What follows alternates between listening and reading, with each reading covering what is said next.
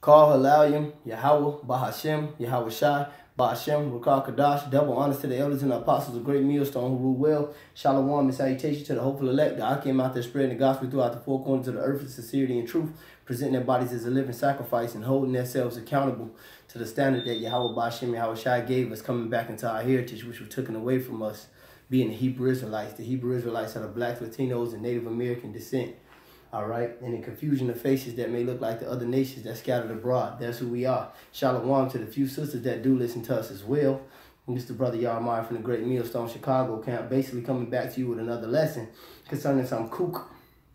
All right, some bugged out Negro that walked past the camp, and he gonna walk past the camp on Saturday asking us, talking about it, y'all Hebrew Israelites. And you know I respond, you are too. You was born an Israelite. Well, I'm not an Israelite no more. Hey, look, man, I don't give a fuck how much a dog meow. He's not going to be a cat. All right? You want to hold yourself to the accountability and the standards of the heathens, nations, all right? Because they have no laws. They have no statutes. They have no commandments. They have no accountability. They have freedom, all right? That's what they have, all right? They have liberties that a Hebrew Israelite won't have. A Hebrew Israelite has credibility. He has responsibility. He has accountability because the Hebrew Israelites was set up to represent Yahweh Ba'ashim Yahweh Shai. He said, you only have I known out of all the nations I've begotten. All right. He said, Israel is my son, even my firstborn. A great responsibility comes with that. But see, Jake, you know, he was so-called in the truth, so he liked it, the glitz and glamour of it. He liked it to be a king. He liked it, the language. Probably the Hebrew sounded cool to him. Shalom and all the degrees and we can drink wine and shit, the cool shit. But on this side, it's not about the cool shit. We wasn't put here, all right, for that. We were put here to call our sins to remembrance in the land of our captivity, all right?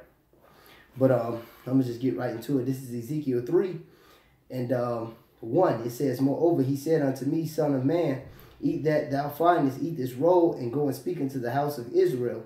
And so I opened my mouth, and he caused me to eat that roll. And he said unto me, son of man, cause thy belly to eat, and fill thy bowels with this roll that I give thee. Then did I eat it, and it was in my mouth.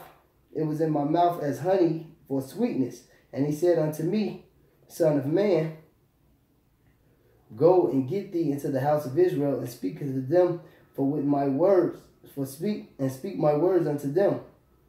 All right, it says, for thou art not sent to a strange people. Salakia, for thou art not sent into a people of strange language. Salakia, for thou art not sent to a people of strange speech and of a hard language, but to the house of Israel. All right. So he was sent to speak to the house of Israel. All right. He said, eat this roll, and it shall go down sweet. But you know what is in this roll? When we go up to the second chapter, hold on. This is Ezekiel 2 and, let me see, it's like the last, yeah, Ezekiel 2 and 10, it said, and he's, matter of fact, let me read it. Ezekiel 2 and 9, he says, and when I looked, behold, a hand was sent unto me, and a roll of a book was therein. And he spread it before me, and was written, and in it was written, within and without. And there was written therein lamentations and mourning and woe. So this book went down sweet, all right, but it came down bitter, because it's sweet to know you're an Israelite. It's sweet to know that you would inherit the kingdom of heaven. But on this side, it's bitter because what happens? The scriptures say, with much wisdom is much grief. And when a man increases in knowledge, he increases sorrows. And that's true, because he actually knows and understands and perceives that he's in captivity. All right? That the so-called white man, woman, and child is wicked. That there's no making it in this society. All right? That's why I think it is in Revelations. Here you go right here. This is Revelations 10 and 10. This is John. All right? On the island of Patmos.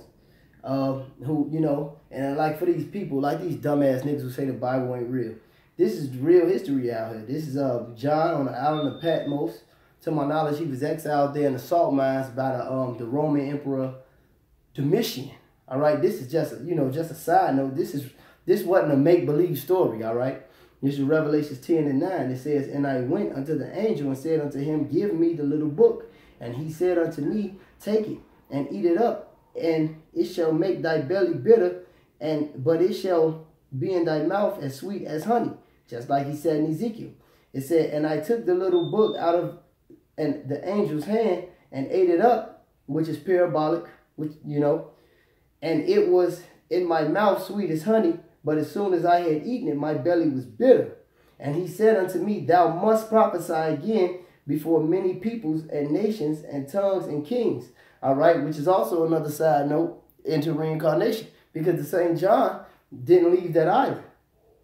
He didn't go to many nations and many prophets and kings, but he did throughout the generation and through a lifetime, through different lifetimes. That's why he said, thou must prophesy again before many peoples and nations and tongues and kings. All right. And, but yeah, nevertheless, all right, this is it's a bitterness to understand that we in captivity, to understand that America, you know, because a lot of our people think America is the end all be all, like there's no coming out of America. And when they hear this truth and they know, you know, they got to go out on a Friday, on a Saturday, they'll never be able to take their baby mom and their family out on that dinner date or whatever the hell you got going on. The scriptures tell you to present your bodies as a living sacrifice, all right?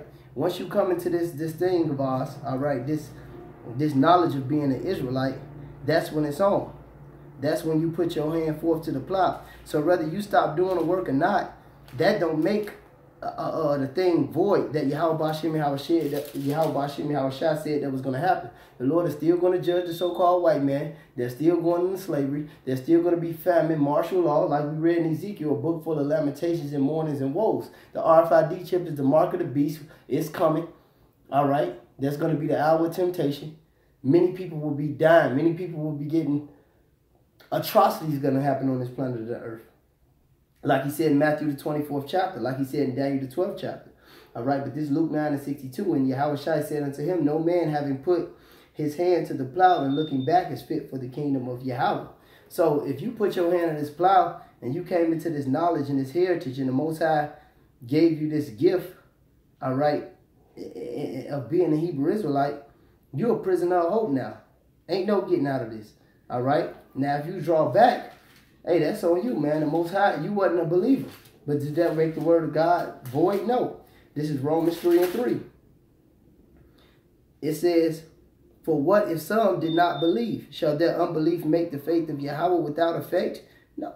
Yahweh forbid. Yea, let Yahweh be true, but every man a liar, as it is written, that thou mightest be justified in thy sayings, and that thou mightest overcome when thou art judged. Because we all are going to be judged, man. The scripture says the judgment starts with the house of Israel, man. We have to be judged, all right?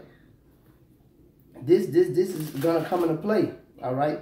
This is Proverbs 11 and 31. It said, behold, the righteous shall be recompensed, which means rewarded, paid back. Behold, the righteous shall be recompensed in the earth, much more the wicked and the sinner. So if you turn from this plow and go back to your own vomit, you're going to have the reward of the wicked, man.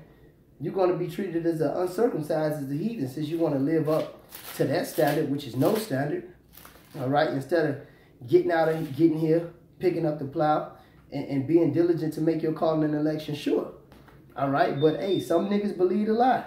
That's what they on. Hey, the scriptures say we are not of them that draw back. The elect ain't gonna draw back, man. All right.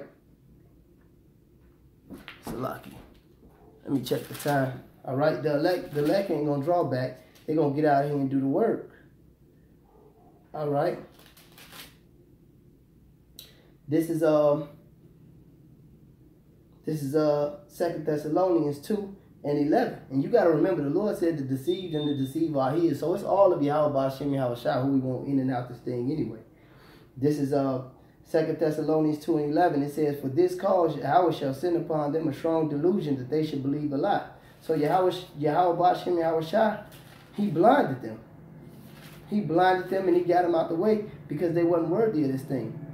They wasn't worthy of this thing. So Yahweh Hashem Yahweh Shai got them out the way because they didn't want to do this thing. You were an Israelite, man. You were born a Hebrew Israelite. You're going to die a Hebrew Israelite, and you're going to be judged with the standard of a Hebrew Israelite. You got to live up to this. You got to do this. You got to breathe this to the best of your ability through the hard times, through the good times, through the bad times, and hopefully the Yahweh Hashem Yahweh Shai have mercy on you. But with that being said, man, I just wanted to vent that open forum out. Hopefully it was edifying. Call halal Yahweh Hashem Yahweh Shai Hashem Rukah Kadash. Double honors to the elders and the apostles and to the hopeful elect. Shalom. And if you in this thing, you got a chance, man. Keep pressing.